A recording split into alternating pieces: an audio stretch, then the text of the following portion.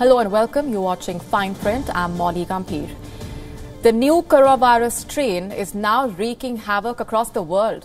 While children have mostly been safe from the virus all this while, this new mutation is more likely to infect them, according to experts. And this is a huge cause of concern. According to the findings by the World Health Organization, the virus spreads more easily among the younger age groups, that is under the age of 15. Earlier strains of the virus found it harder to infect children as compared to adults. What explains this infection rate?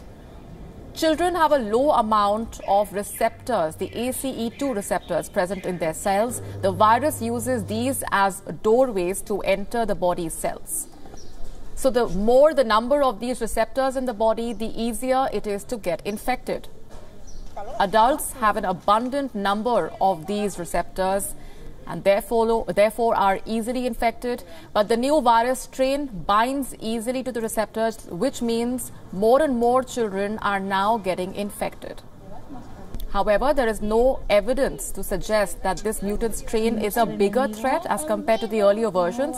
The preliminary data suggesting while more children are getting infected, the virus is not more deadly or causing any severe disease in children yet.